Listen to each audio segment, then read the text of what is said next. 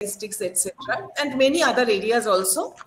And today he will talk about stochastic resetting, and this is the field also. I think there is a lot of research activity in this field, but it was started by Satya himself. For many people like me who know Satya from an early days of our career, like our PhD times, he has been a source of inspiration. And we are very happy to have him here today as our speaker. His contribution in the field of equilibrium and non-equilibrium statistical physics has been recognized by many awards, including EPS Statistical and Nonlinear Physics Prize, Gay-Lussac Humboldt Prize, CNRS Silver Medal, Paul Langevin Medal, etc. And there are many more. He also holds an adjunct professor position at DTP in TIFR Mumbai and ICTS in Bangalore, and also Department of Physics of Complex System at Weizmann. So with this, I would like to invite Satya to present the talk. Thank you very much. Okay, so thank you, Shakuntala, for the introduction, and thanks to Urna and Shakuntala for the invitation to speak here, and it's a great pleasure. And I really apologize for not being able to present this talk in person, in spite of the fact that I'm in Calcutta right now. But suddenly I developed a pain in my leg and I could not move. So sorry about that. I'm very sorry about that. So you can see the screen fully. Yes, you can see. Yeah. You can see. Okay. So today I'm going to talk about stochastic resetting. So this field essentially started about 10 years back, and rapidly evolved into a very major area of research in statistical physics in the last few years. And so what I want to do is to give you a sort of overview of this developing field and some of the questions. And so of course I'll not be able to cover everything because a huge number of work has been done. And it's not possible to cover everything in 1 hour talk. So I'll be sort of selective in my choice, and I apologize if I'm not being able to cite everybody. So right in the beginning. Okay, so here's the plan of my talk. So I want to first tell you a brief introduction. of stochastic resetting, how it came about, and then I want to tell you about the simplest model that we originally started with Martin Evans, diffusion with resetting. It's a very simple model, and it actually tells us few things, like it gives rise to a new non-equilibrium steady state. It has an unusual temporal relaxation, and the most important thing is that it has an optimal search time to find a target. I'll explain all this as I go along, and then I'll talk about some recent experiments using optical tweezers, and then I'll talk about generalizations to many-body systems, and finally I'll just summarize and tell you some new directions of research in this area. Okay, so that's that plan. So let's start with stochastic resetting. So essentially, this field of stochastic resetting was originally motivated by search problems. And as you know, search problems are ubiquitous in nature. So animals searching for food, or a helicopter searching for survivors after a shipwreck, or even a protein searching for DNA to bind on a target site on a DNA to bind. Or even when you are writing computer programs, when you are debugging your computer program. So all these are search problems. And in many of these problems, it's quite natural that if you have started this search, if you have searched for a while in vain without finding the target, you might want to restart the search right from the beginning and start all over again. Okay. And the rationale is that if you start a new way, then you might find the target much more easily. So for instance, when you are trying to debug the computer program, very quickly you might get lost into subroutines and blah, blah, blah, whatnot. And instead of, still trying to find the bug, it might be a good idea to take a break, go for a coffee and come back and then restart from the beginning. That way you might find the, bug much more easily. Okay. So these notions were there already, that, that somehow that the restart might help you finding the target much more easily. And this is actually also used in visual search. So for instance, if you are looking for a face of a friend in a big crowd, okay, so we never scan from one end to the another. Your eyes never scan from one end to the another. What it does is it just starts at some random initial point, and then it searches locally around it, and doesn't find, it comes back to the starting point, and then it restarts the search and looks in the neighborhood. So this is, and in fact, the psychologists, they do experiments with that. So for example, I mean, psychologists, they show the patient a sort of big board, blackboard containing the letters P. And amongst these letters, there's one letter which is B. And then the patient is asked to find the B amongst all these P's. Okay. And then they put a camera in the eye of the patient to see, what is the sort of search trajectory. And again, they never scan from one end to the another one. This one is a small one, cartoon one. But typically, again, they start from a random point and then they search locally, don't find it, then they search again locally, come back to the starting point and again search locally and so on. Okay. And so if you look at the trajectories, so this is what it does. So, this is just a, cartoon again. So you start from some initial point randomly chosen, and then from there you make, just a random walk essentially. You just move random walk in space. You don't find the target, and then you come back to the starting point, and then you restart the search. That means you again start a new random walk, and you perform this random walk, and then you come back again, and so on. Okay, and the notion is that this is, I mean, somehow we do it empirically always. Now question is whether this is really efficient or not. Coming back to the initial point. Okay, another area. Okay, in case you have not found the B is here actually. Okay, so all right. So the other area is that when you are searching for a global minimum in a complex energy landscape, we always do that in physics. I mean, in many different problems, from spin glass to disordered systems, magnets, and in typical algorithm like simulated annealing. So what you do is you start from an initial. So this is the energy, and this is some configuration space, and you start this energy landscape. So you start from some point, and then you just move in this configuration space by making some updates in your configuration, and as long as it lowers the energy. And then, what happens typically is that you might get stuck in a local minimum, and then it takes a long time to get out of the local minimum to find. You're searching for the true global minimum, but to get there, it's very, it's not so easy, because you might spend a long time in this metastable configuration. So people actually used to do this empirically, that, it sort of makes it beneficial to start from, go back to your starting configuration and restart the search. And the rationale is that when you restart, you might follow a different pathway, and then you might find the global minimum much more easily. Okay, so that's the sort of rationale behind it. And again, this has been empirically used for a long time, but there was no quantitative estimate that how much does the reset help, or does it help at all? Okay, of this for this search process. Okay, so that was our original motivation. So we wanted to sort of investigate this in a very simple model to sort of make a quantitative estimate of whether the resetting really improves the search. Okay, so this was actually sort of the origin of our model 10 years back with Martin Evans from the University of Edinburgh, and we wanted to study this stochastic resetting in a very simple model, and this is just a random walk or diffusion, if you like, and we want to see if this what does stochastic resetting do. So let me start with a very simple definition of the model. So, and then we'll sort of progress progressively. So here is the sort of Brownian motion. So essentially, okay, I'll present the things in one dimension for simplicity, but you can easily generalize to higher dimensions. Okay. So imagine that you have a Brownian motion on a line starting from some initial position x0. For the moment, forget about the search. Just think of the simple model. So this particle is just doing. So in my talk everywhere, the horizontal axis will be space, and the vertical axis will be time. Okay, so this is a typical trajectory of a Brownian motion. So it diffuses for a while, and then after some random time, you reset it back to the initial position x0, and then again the particle diffuses freely, and again after a random time, which is distributed exponentially with the parameter r. So the mean time between resetting is 1 over r, or r is the rate of resetting if you want.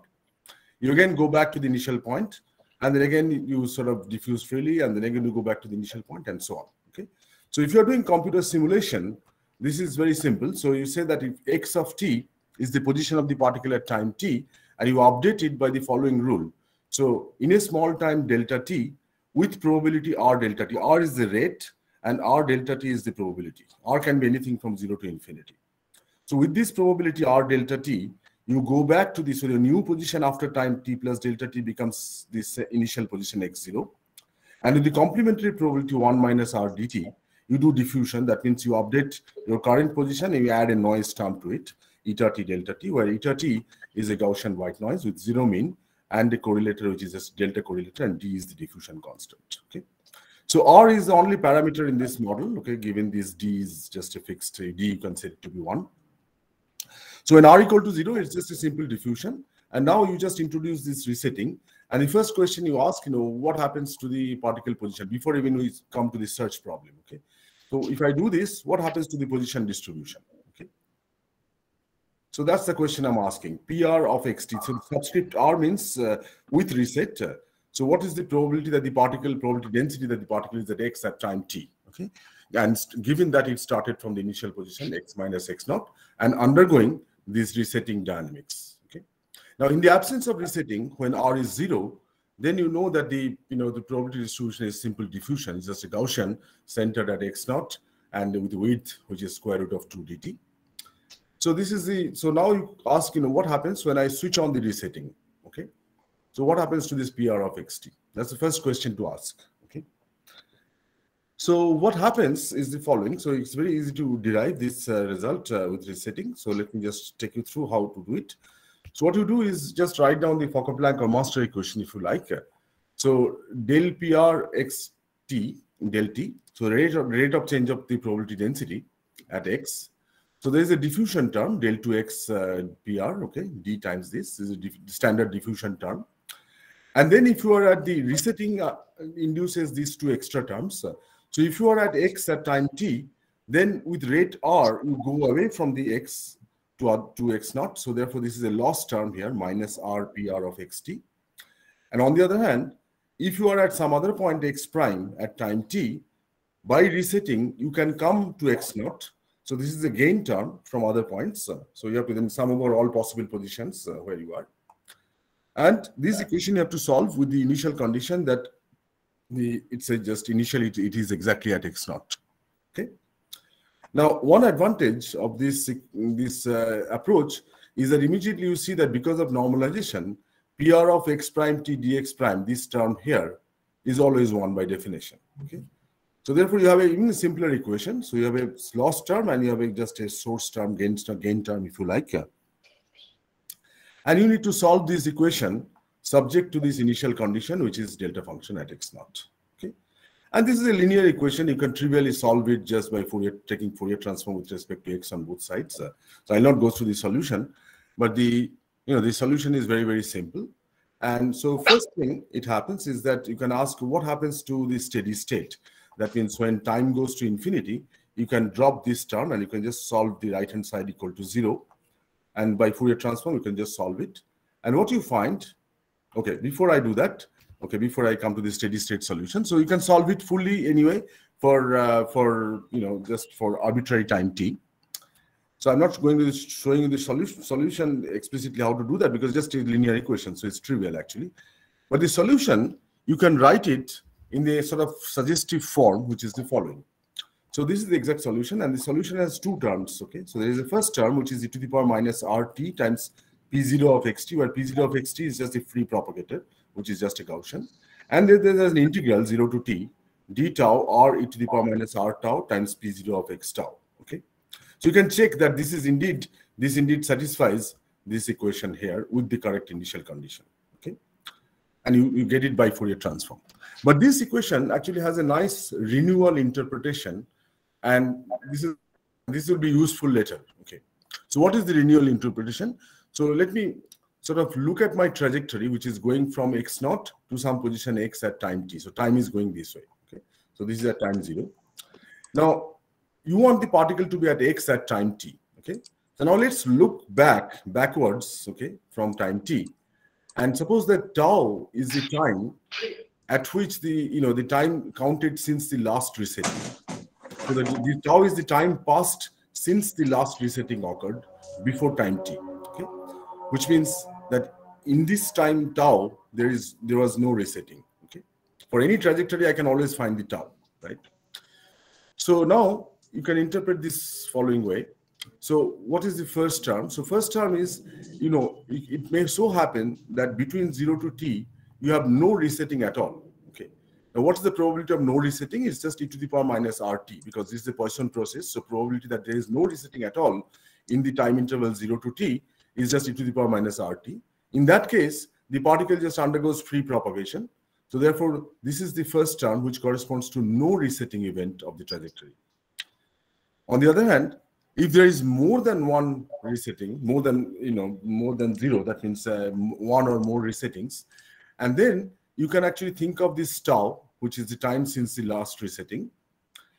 And you see that during this tau, there is no resetting. So this is a free propagation, P0 of x tau.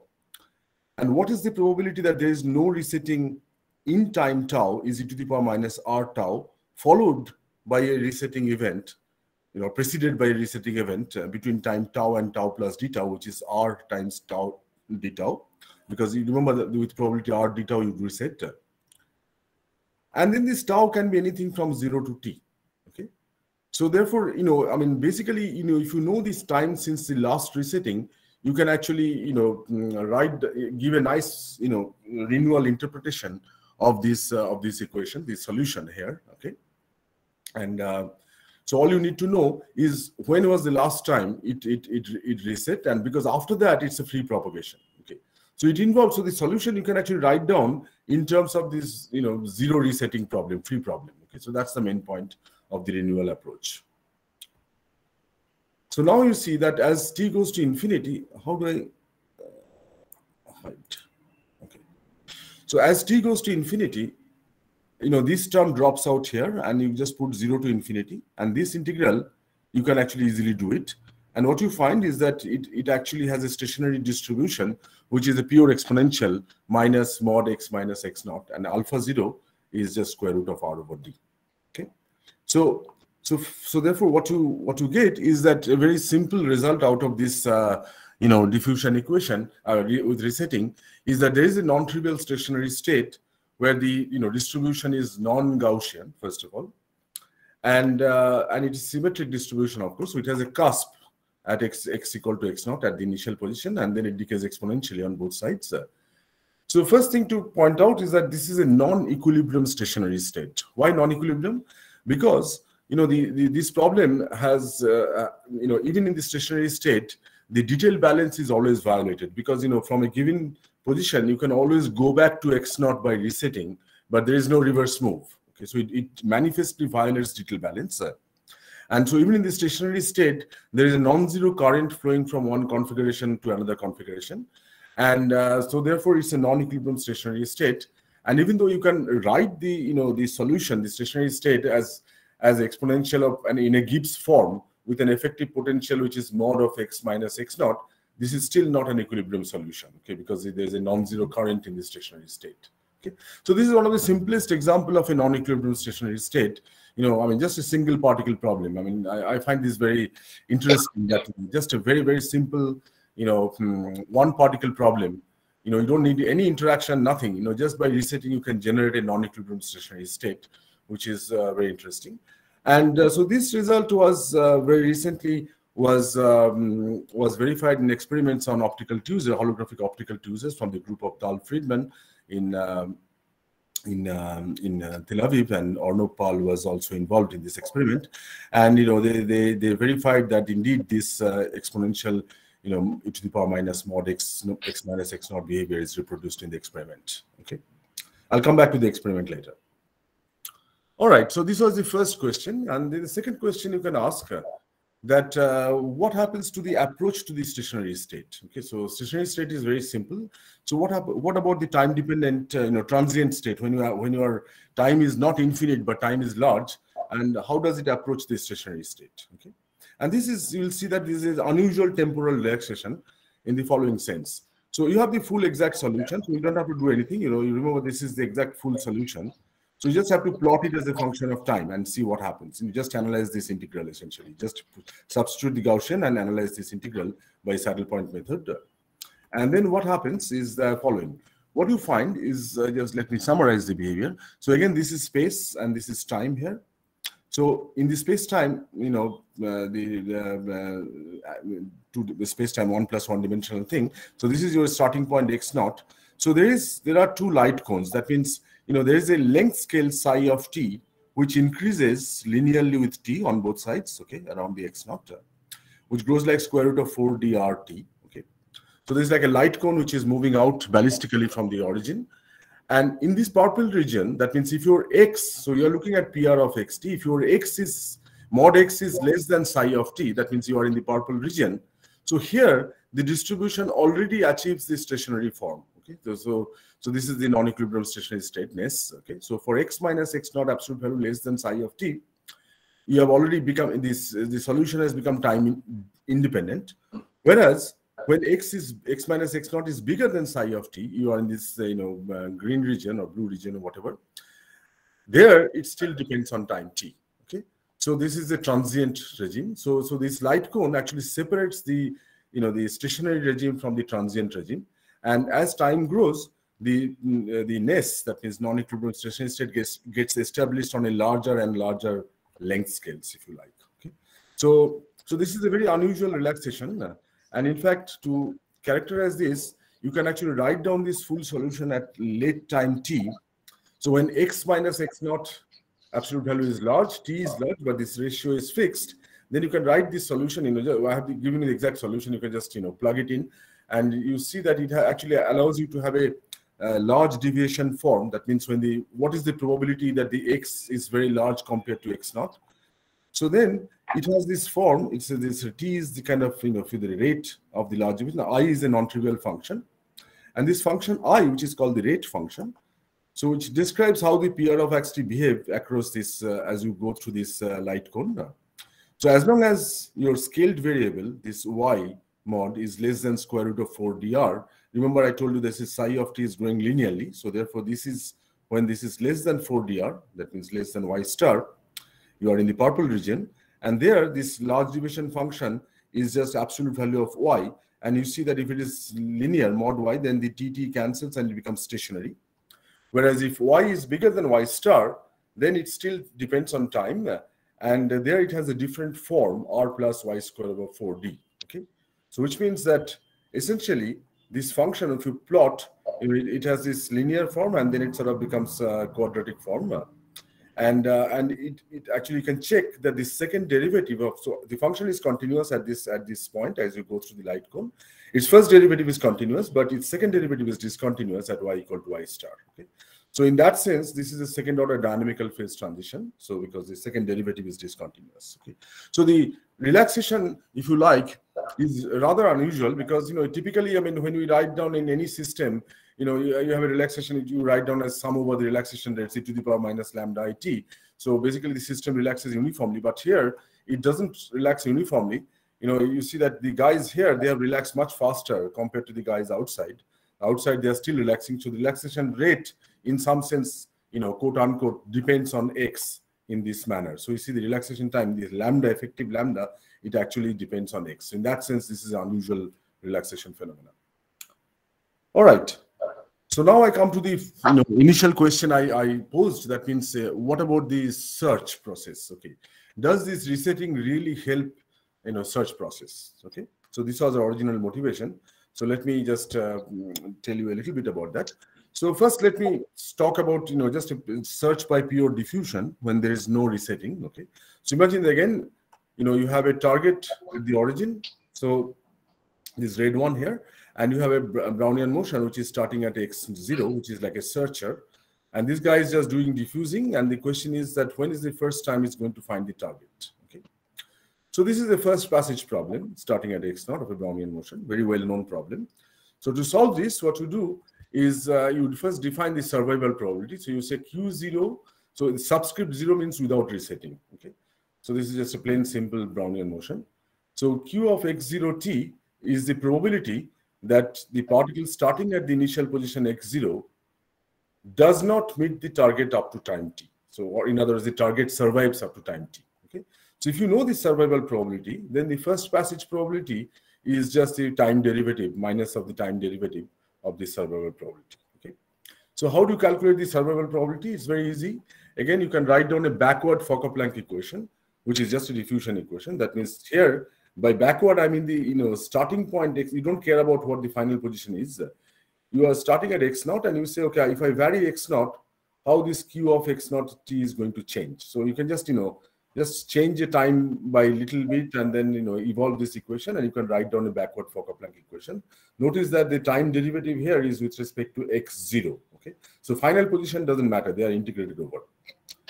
So then you can just and you have to solve it for x naught positive, and you have to put an absorbing boundary condition that if the searcher starts right at the target, of course it immediately finds the target, so the survival probability is 0. Okay, so you have an absorbing boundary condition at x naught equal to 0, and you have to solve this guy in the semi-infinite line x naught positive.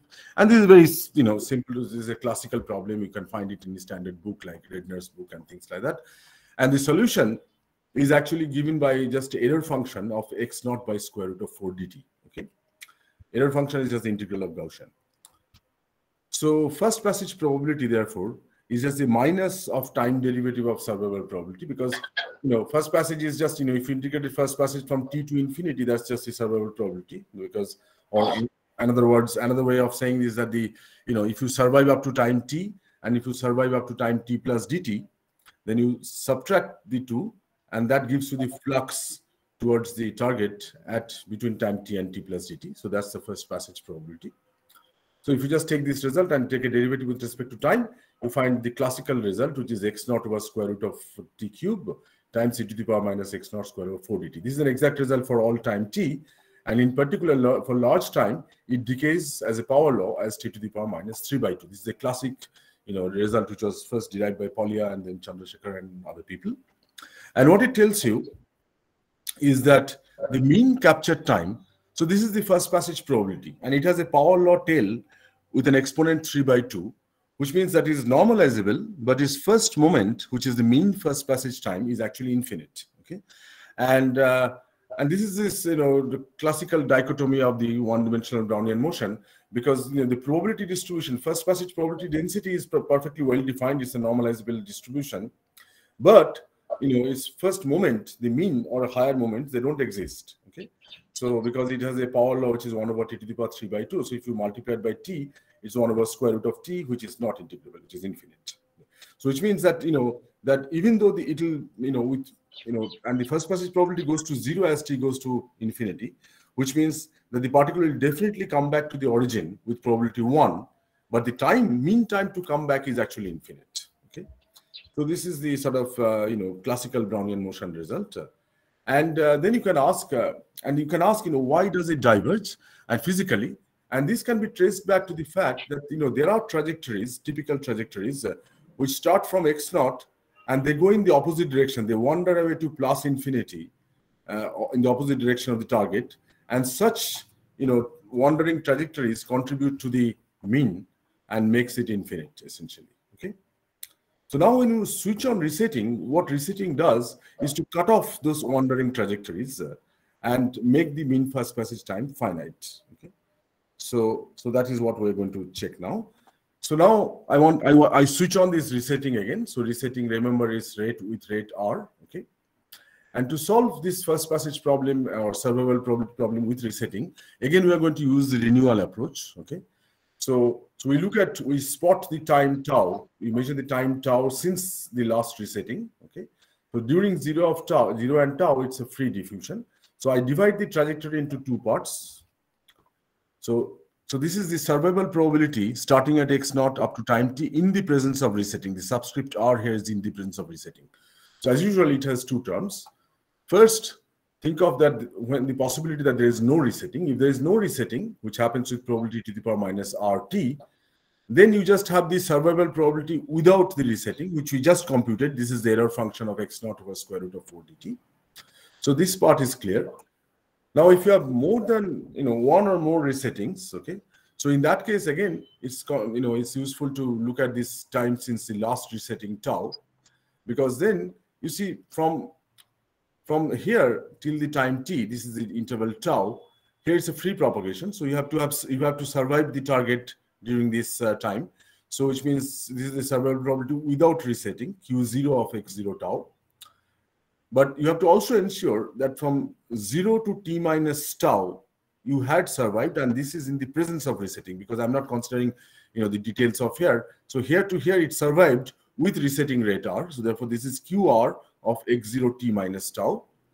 And the probability that the last resetting occur between time tau and tau t plus d tau, tau plus d tau, is just r e to the power minus r tau d tau. Okay, and it's a Markov process, so it's just a product of these two.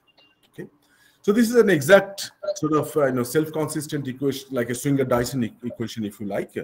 And again, you can trivially solve it by taking, because this is a convolution form, so you can take a Laplace transform on both sides, and then this becomes a product of this, and from that you can actually solve, but I'll not show you the details. And once you have this, this solution, then you just, take again the minus time derivative and calculate the mean first passage time. And what you find is that this time, that this is first of all finite, and it's given by a very simple formula, 1 over r e to the power square root of r over dx naught minus 1. Okay. So therefore, the mean capture time is infinite when r equal to 0. You see, this guy diverges as r goes to 0. So it's infinite when r is equal to 0, but finite when r is bigger than 0. Okay. So this is the first, observation that the resetting does render the mean first passage time finite, as opposed to infinite when without resetting. And moreover, if you plot this mean first passage time as a function of the resetting rate r for fixed x0 and d, so what you find is that when r goes to 0, it diverges. Okay, and this is because Brownian motion is divergent. But on the other hand, when r goes to infinity, it again diverges as exponential of square root of r. So it diverges on both sides. And these two physical reasons are very clear, because in the limit r goes to 0, you see, as I said, there are the trajectories which take it away, to plus infinity, opposite to the target.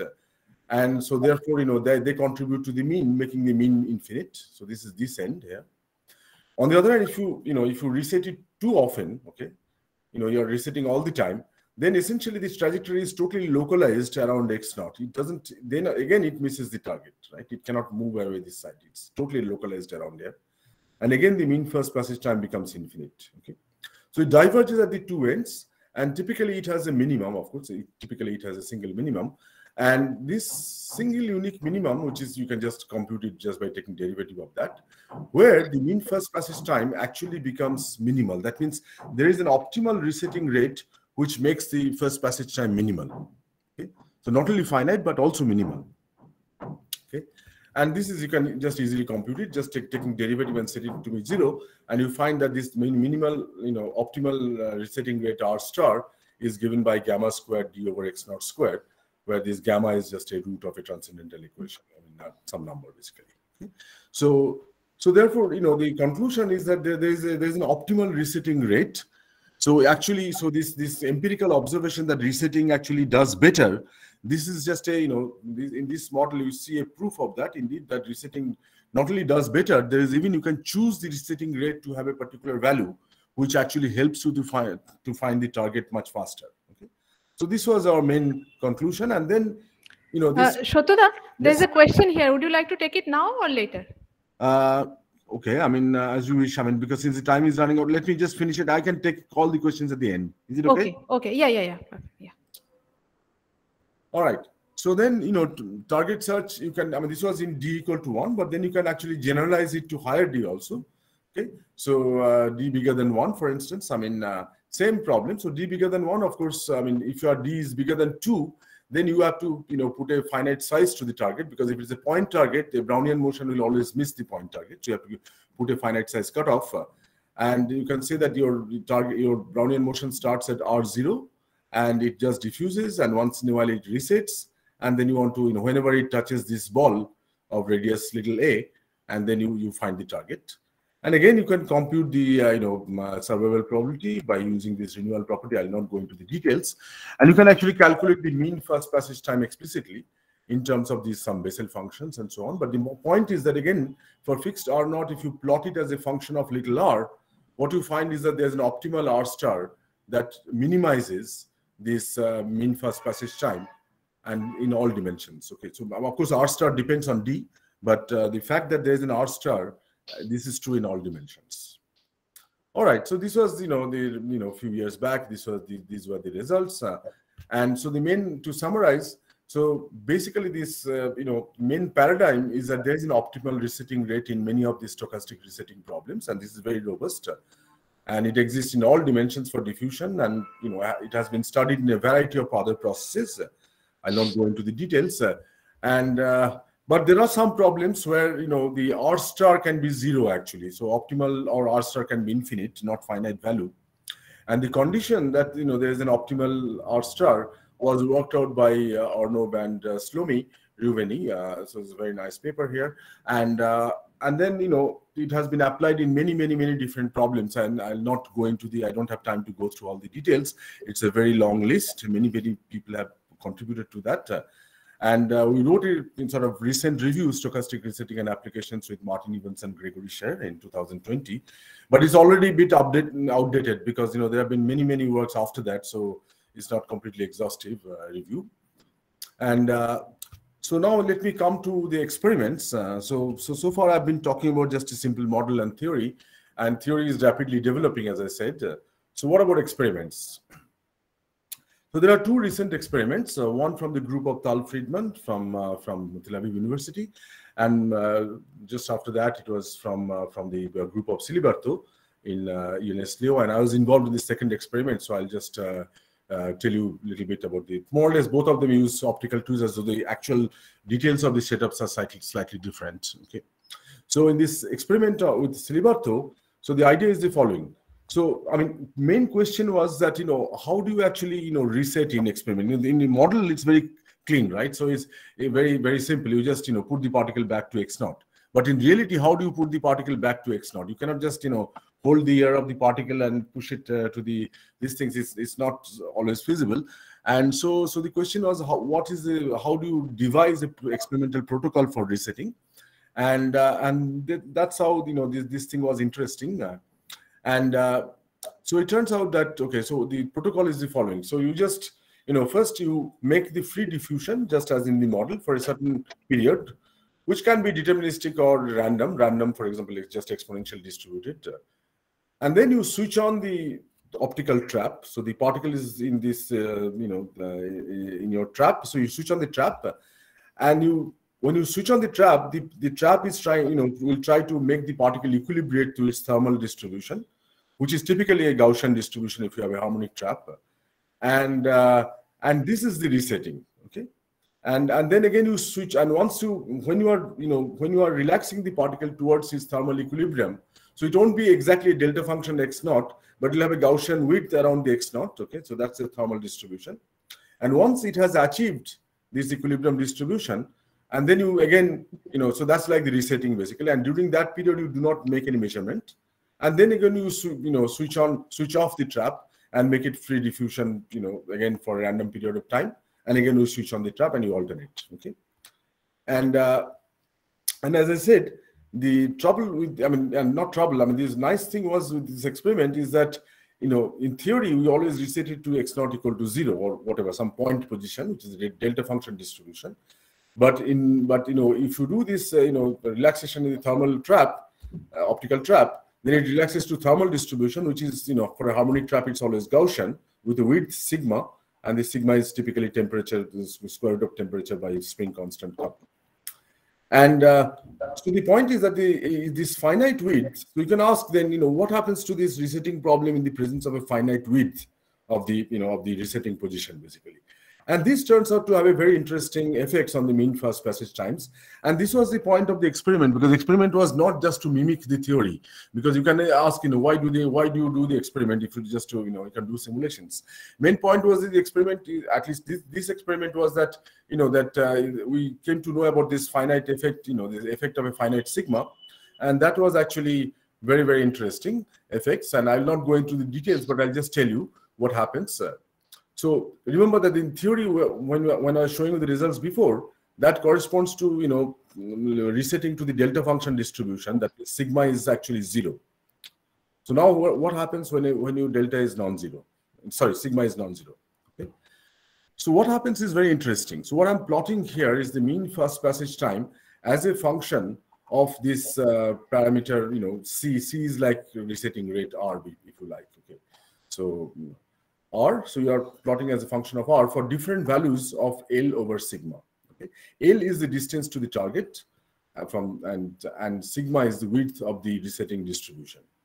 So remember that when sigma equal to 0, that is when B is infinite, then what you have is you have a curve that we have seen that it has a minimum and it diverges at the both ends. Okay, so this is B equal to infinity.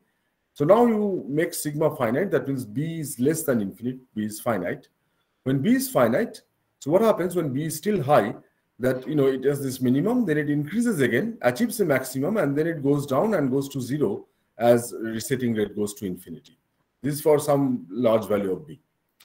And then, so this means that this is a metastable minimum. Real minimum actually happens at at R equal to infinity.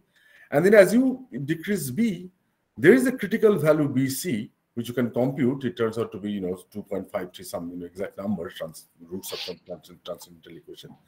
And below this critical value BC, this maximum disappears and you have just a monotonically decreasing function going to 0 at R equal to infinity. That means for B less than BC, the optimal value of resetting is actually infinite. And this is sort of, understandable, because what happens then is that, you can find the target just by resetting, because, your width is very big now. Sigma is very small. I mean, so B is large, which means sigma is very large. B is small, sigma is large. So sigma is large, that means you are resetting to a position from a random position, and that has a width which is very large. So but just by resetting, by chance, you might find the target if sigma is within the target length. So you don't have to do additional diffusion. Just by resetting, continuous resetting, you can actually find the target. And this is a very generic. So this is a spin-ordered phase transition, dynamical phase transition, if you like, at B equal to BC, which we could not have guessed from the theory unless the experiment was done. Okay, so and then it turns out that this similar spin-ordered transition also occurs in other problems like in active particles with resetting and so on. There's some recent work with the group of Dambasi.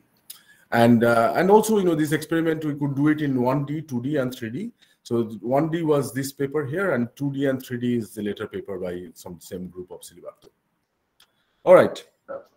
So this is the experiment. I'll take all the questions because, I like to, when I'm answering to questions, I like to see the face of the person. Somehow I cannot see it here.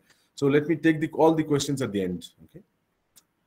So now let me generalize to sort of, so far I've been talking about a single particle system, but resetting is very general. You can ask for many body system. What happens when you reset a many body system?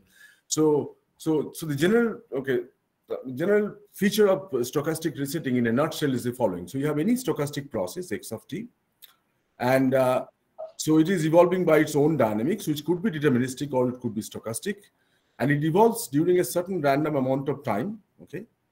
So in this picture, you see a time, it evolved up to time t1.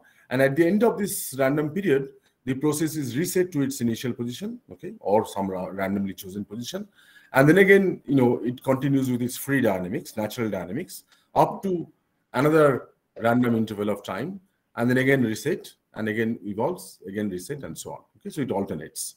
So, and what we assume in order that all this renewal argument works is that these successive interval distributions are statistically independent, P of tau. And for Poissonian resetting with a constant rate R, which is the simplest case, P of tau is just exponential distribution. But if you have a deterministic evolution, periodic resetting, then you have just equal period t, etc. Capital T, capital T, capital T, etc. Okay. So you can choose your. This problem has a lot of flexibility. You can choose whatever you want. You can choose the resetting distributions. You can, as from power laws or whatever you want. And but the basic idea is very simple. You have a natural dynamics, and you just stop it and restart. That's it. Okay. So in that sense, you can easily generalize to many body system. So for example, you take any many body system with interaction. So for instance, Ising model or fluctuating interfaces, evolving under its own own natural stochastic dynamics, and then you subject it to reset to its initial configuration at a constant rate R. Okay? So as I said, examples are fluctuating interfaces or like KPZ equation or Kardashev-Chang equation or Edwards-Wilkinson's equation or Ising model with global dynamics, etc. Okay. So for instance here, so a configuration of the system is specified in the case of fluctuating interfaces by the heights at different space points. So this is the H1, H2, H3. These are heights. So these are your degrees of freedom. So you have a many body system now. So this could be the heights of, as I said, KPZ or Edwards-Wilkinson interface, or it could be just the spins of an Ising model with the L sides, S1, S2, S3, SL. Okay. And so what you do is that, again, let's say PRC of T, probability that the system is in configuration C at time T in the presence of resetting R. And when you reset back to the starting configuration. Okay. So instead of a position, you have just a configuration now. So again, you can write down the same renewal equation. So PRC of T. So this is the probability that there is no resetting. In that case, this is just this guy here. And then if you have one or more resettings, again, you look for the time since the last resetting, this tau. And during that time, you just have a free evolution. Therefore, this is P0 of C of tau. So if you know P0 of C of tau, that without resetting, the probability for the system to be in configuration C at time tau, you can actually compute the PRC of T. Okay, and this we had used with Shamik and Gregory for quite a lot for heights of Edwards-Wilkinson's interface. And what you see is that at the long time limit, it again approaches a non-equilibrium stationary state, which is this term drops out, and you just have an integral 0 to infinity d tau. So this is just exponential times the unreset distribution, non-reset distribution of the configuration. Okay, and so then you can actually devise, if you like, a new sort of ensemble which you call the resetting ensemble. That means you just take so this has the following interpretation.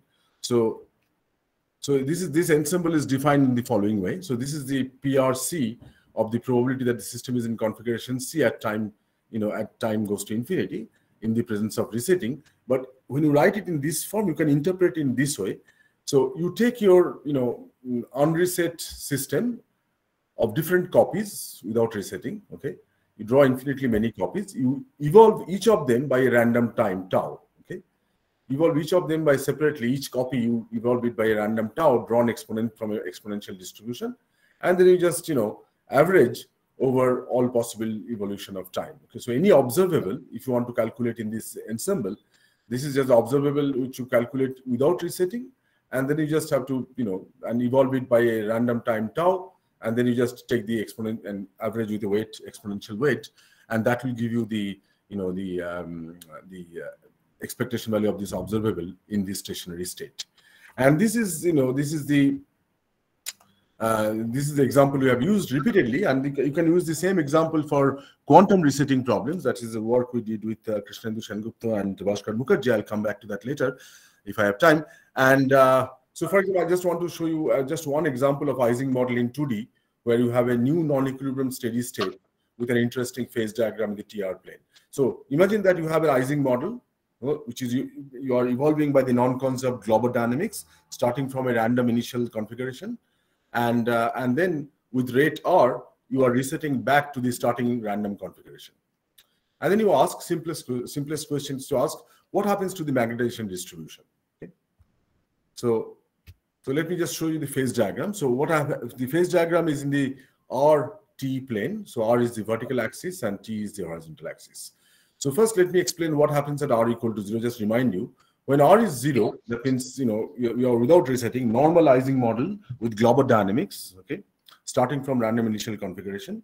And you ask, okay, I let the system evolve in time by non-conserved global dynamics, and I monitor the magnetization distribution. And let me say that I start from an initial configuration where the spins are random, but, each spin is positive with probability M0, I mean, with a certain magnetization with probability P, and 1 minus P is down. So therefore, 2P minus 1 is the initial magnetization, okay, which are called M0. So you start from initial magnetization M0, but otherwise there is absolutely random initial configuration. You evolve by global dynamics, and then you monitor the distribution of the magnetization, that is, average spin per site. You ask what is the distribution of the magnetization in the long time limit. So what happens that if you are above TC, that means if you are in the paramagnetic side, don't look at this curve now. If you are on the paramagnetic side, you will actually get a delta function distribution because the magnetization will be 0 in the eventually. So eventual magnetization distribution will be delta function at 0. If you are on the ferromagnetic side, T is less than TC, then there is an ordering And you have two delta function peaks, one at m equilibrium, delta function at a plus m equilibrium, and delta function at minus m equilibrium. But if you start from initially m0 positive, you will always have a delta function at m equilibrium, basically. Okay? So you just have a very boring two delta functions. Okay, and now you switch on the resetting, and you ask what happens to these two delta functions on the paramagnetic and ferromagnetic side. So what happens is the following. So you have one line here, which is the vertical line, which is exactly at TC. And then there's another line, crossover line here, this is shown by the dotted line. And there are three phases, if you like. Here. So first, let's look at this. So here, we call it a paramagnetic phase, 1. So here, what happens is that if you monitor the distribution of the magnetization in the stationary state in the long time limit, what you find is that the delta function at m, at m equal to 0 now gets spread out as a sort of non-trivial distribution, which decays. So the gap, there is no gap here between 0 and the magnetization. And the typical value of the magnetization is actually 0 because this curve has distribution as a maximum at m equal to 0. So even though there is a probability of non-zero magnetization, but typically you will find that the magnetization is still 0, although it's not a strict delta function, it has a width now. All right. Now, in this side, when T is less than Tc and R is positive, what you find is this is the analog of the ferromagnetic phase. And here what you find is that there's a gap opens up. When R equal to 0, remember there was a delta function at m equilibrium. Okay. Now that delta function spreads out and it becomes a broad distribution here. It's almost this is essential singular, it's essentially 0. So this is gapless, basically. Sorry, gapful. And then you have a broad spectrum here, and there's a it ends at m0.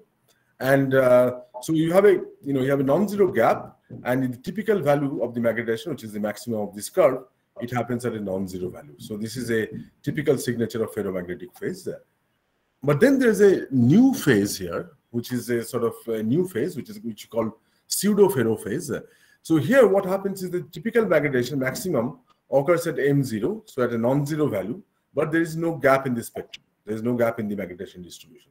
So partly it's like a ferro because there's a non-zero typical magnetization, but partly it's like para because there's no gap. It's a gapless phase. Okay.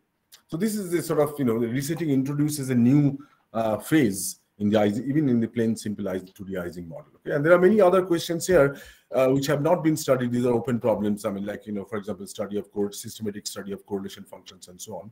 But basically, the point I'm trying to say is that you can ask resetting about any arbitrary many-body system. Okay, so let me just first now summarize and to conclude. So what I gave you is a brief and partial overview of stochastic resetting. And as I said, it's a very active and rapidly evolving field of research. I could not cover everything. I apologize for that. So the main thing, for us, it was that, first thing was that, it actually is a very simple mechanism to find a sort of new non-equilibrium stationary state. That's the number one. And number two, it has a sort of unusual temporal relaxation to the stationary state, which has a second order dynamical phase transition for the diffusion with resetting problem. And then search of a stationary target for diffusion and resetting actually is very efficient. Typically, it has an optimal resetting rate R star, which minimizes the mean first passage time in all dimensions. And the experiments actually have raised new interesting questions like this and new phenomena like the spinodal phase transition, which was not expected from, which was not studied in the theory. And there are many new recent directions, where the field is propagating quite fast. So, for example, you can ask about the geometrical properties of territory covered by a resetting Brownian motion. For example, you can ask, if you look at the resetting Brownian motion, let's say in one dimension or two dimension, you have a span or you have a territory. If you think of the animal, so what is the typical territory it covers? So you can actually draw a convex hull around it, or the number of distinct sites visited by the animal and so on. And you can ask their statistics, and there's a lot of work on that. Then you have the, so far I was talking about a completely resetting without memory, and but you can ask for resetting with memory. So which means that somehow it remembers which sites it has visited in the past, for example, in the diffusion. Okay. And there are again, quite a lot of work on that, and there are still a lot of, interesting first passage problems with memory, which currently people are working on. And then you can ask for resetting Brownian motion with several constraints. For example, you can ask for resetting Brownian bridges and their optimal properties, and quite a few interesting results you can derive there. And then there's this first passage resetting. That means, you reset only when you cross a certain threshold for the first time. And this was some interesting work done by De Bruyn and Furling. Both were my students, and with Sid Redner, in collaboration with Sid Redner. And also, recently it has been applied to stochastic optimal control theory. So this is branched out from physics now into computer science, if you like. So there was a very nice paper by De Bruyn and Mori recently. Then in queuing theory, so Orno with Kosinski and Ruveni, they actually applied the resetting in queuing theory. This is also a very interesting piece of work.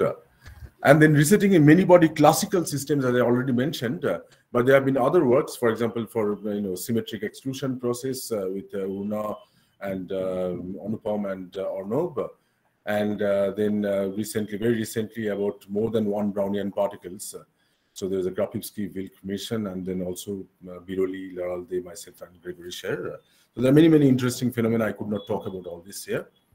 Then resetting in quantum many-body systems. As I said, that this quantum problems with resetting was actually started with a joint work with Krishnendu and his student Bhaskar Mukherjee here in ISS, and then it was followed up by many other recent works, and it's really going into quantum computation, where the resetting seems to be playing an increasingly important role, and many other directions. Of course, I'll not have time to talk about that. So main take-home message is that the stochastic resetting is a very rich and interesting static and dynamical phenomena, and it's rapidly evolving. And as you see, you can ask whatever questions you want. You can ask many questions and study it in a very simple setting. And for me, that's the most interesting thing. And so, in fact, there was very recently, last year, there was a special issue in JPhysics, which was edited by Anupam Kundu and Shlomi Ruveni on stochastic resetting.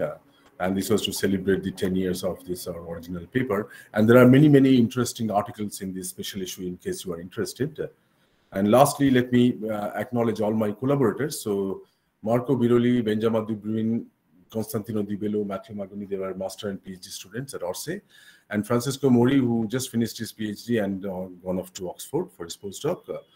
And there are many collaborators with whom I have collaborated here, some people from Calcutta. And so I thank all of them. And it was really a great pleasure to collaborate. And okay, here are some references, but that's not very important. So, okay, all right. So this is the end of my talk. Thank you very much for your attention. Thank you, Sir Satya, for this very nice presentation. Now, there are few questions during your talk which were typed in the chat box. Okay, so I suggest Anish, you can can you switch on your camera and ask yourself, or do you want me to read it? Yeah, I can ask. Yeah, please. Yeah, so in the second term of the renewal equation, yes. Can the number of resetting times be interpreted? Like there were no implication about how many times resetting is happening. Yeah, this is a very good question actually. So actually, no, to calculate the first passage time or the mean first passage time, or even the position distribution, you do not need to know the number of resettings, okay? But you can ask yourself that what is the number of resettings till you find the target. And this is actually very easy to compute. You can show that this has a kind of Poisson distribution with a certain mean, basically. So this is not. In fact, in a recent paper with Martin Evans and Gregory Scher, in the context of a predator-prey model, this was in this review article. This was in this special issue in JPhysics I mentioned. So there we actually computed the statistics of the number of resettings, but in a particular setting, essentially. Okay. So it includes any times of resetting happen. Like it can be. Yeah. You can ask, what is, because the number of resettings till you find the target, right? Or up to fixed time t. That is also a random variable, and you can ask its statistics. And I'm telling you that this will be just a simple Poisson distribution, basically. Okay, and I have another two questions. So, sure. Isn't it intuitive that resetting at the same places makes it easier to find around that desired place? So what's so non-intuitive? No. I mean, you see, the point is that, I mean, okay, so you can actually reset to any position you like. Okay, you don't Yeah. have to reset always to this initial position. Okay. Yeah. But the point is, I mean, and this is something, some people often ask me this question, but the point is, when you reset to the initial position, okay, so that is like a Green's function. I mean, when you solve, for example, diffusion equation, okay, I mean, how do you solve it? Often, in any partial differential equation, I mean, if you have a source function, okay. So let's say, suppose I want to solve this following partial differential equation, that del P del T minus del square P equal to some f of x, okay. Right. So how do you solve this? So you first, replace the f of x by delta of x minus x naught, Right. and then delta of t minus t naught, right? So this, and then this will give you the Green's function. And when you know the Green's function, then if you, just multiply by the source function fx and integrate, that gives you the solution, right?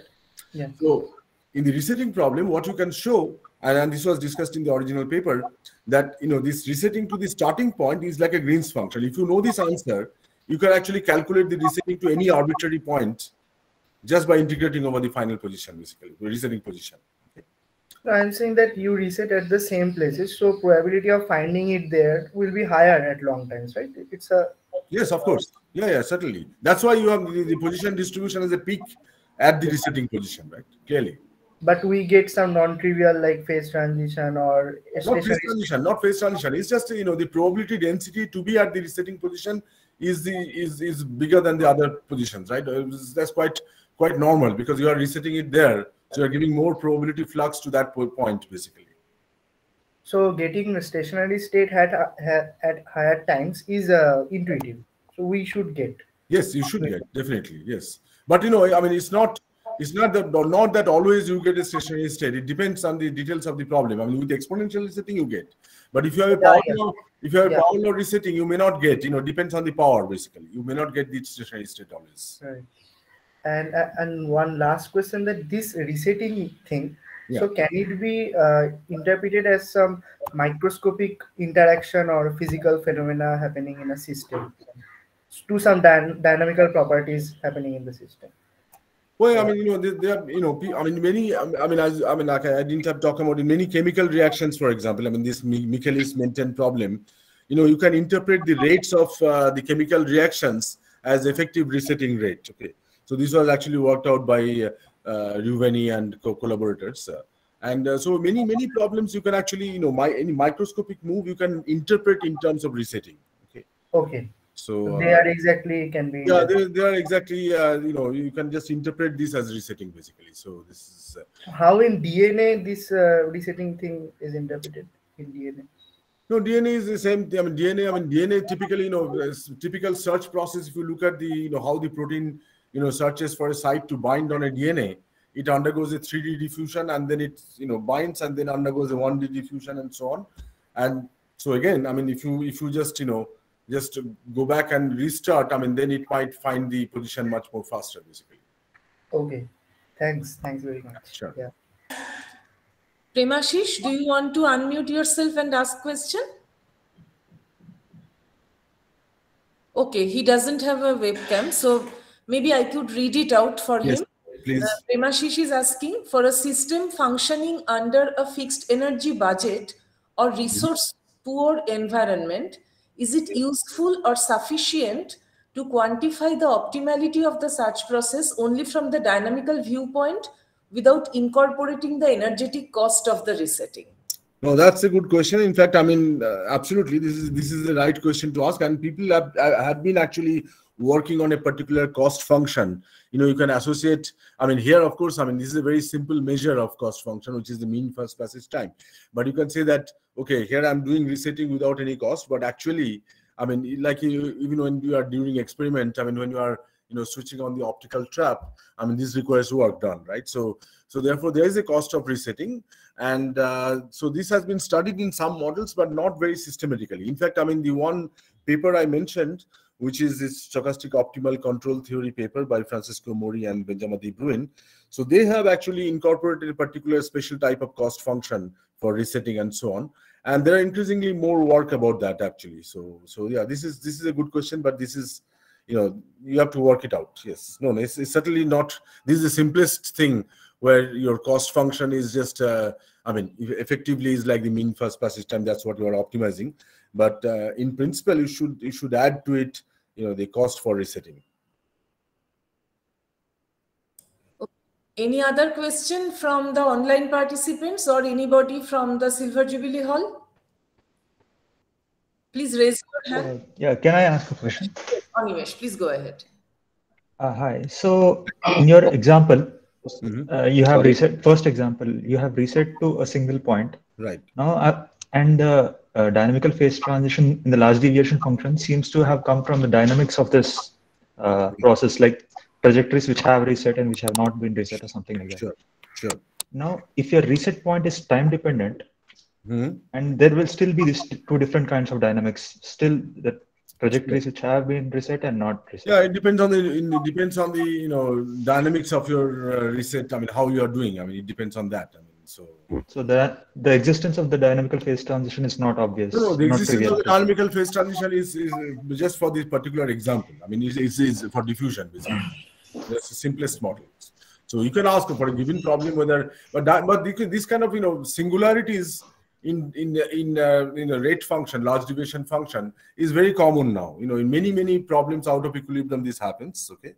And there are, these singularities typically signify some kind of phase transitions in the system. Okay, so the phase transition here is, as you mentioned, basically between two types of trajectories. So there is one phase where basically you have these trajectories which have undergone many resets, and therefore they have essentially reached the stationary state. Whereas outside the light cone, there are these trajectories which have undergone very few, one or two resettings, and they're essentially still diffusing. So what resetting, what this dynamics does at a finite time t, this light cone does, it separates the trajectories which have undergone many resets and the ones which have not undergone any resets. So these are the two phases, and there's a transition between them, and that's the sort of singularity in the rate function. So rate function in the singularity typically, signifies that there's some underlying two phases, and there's something is going on between them, basically. And this is actually very common. In many different problems in non-equilibrium stat make. Equilibrium stat make also, because equilibrium stat make, like Ising model, the free energy is exactly if you write the partition function, you can write the partition function as the to the power volume times some function of your the energy by volume, and this function is a large deviation function, and that this function phi at this is a microcanonical Ising model, basically. So at a critical value of the energy EC, it will have a singularity. Okay. So that also, basically it signifies the phase transition between the ferromagnetic and paramagnetic phase. Okay. Animesh, you had raised your hand. Do you want to ask a question? Okay, I have a question. Okay. How does resetting problem affect the entry production rate in the system? So is it related to the last distance? No, okay. So there have been some recent studies of the entropy production in resetting problems. Again, there's a recent paper by Supriya Krishnamurthy's group, Francisco Mori and Supriya Krishnamurthy. So they have studied the entropy production in resetting processes. Okay. Thank you.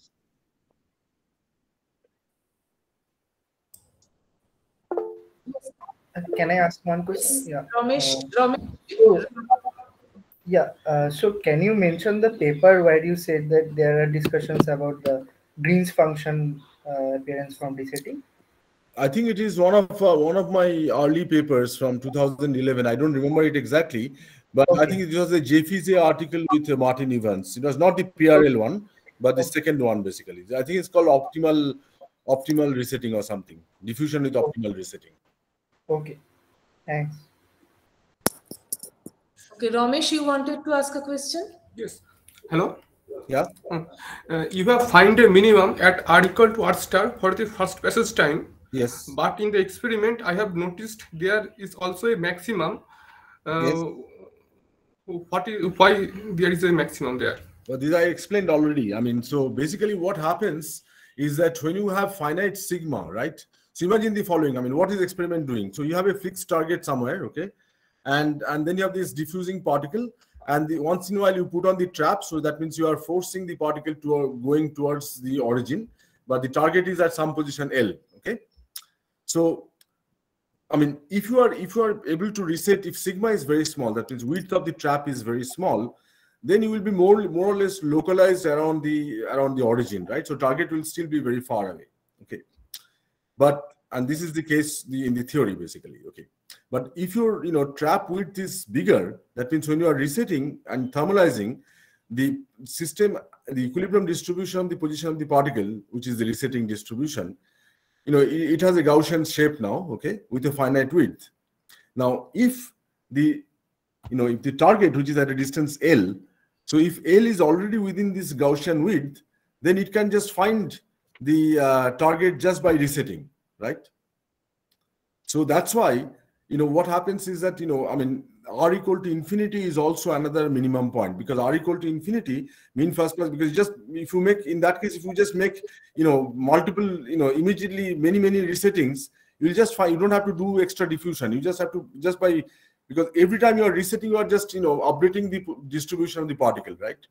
And if the target is within this distribution, it will just find just by resetting. It doesn't have to do the, diffusion.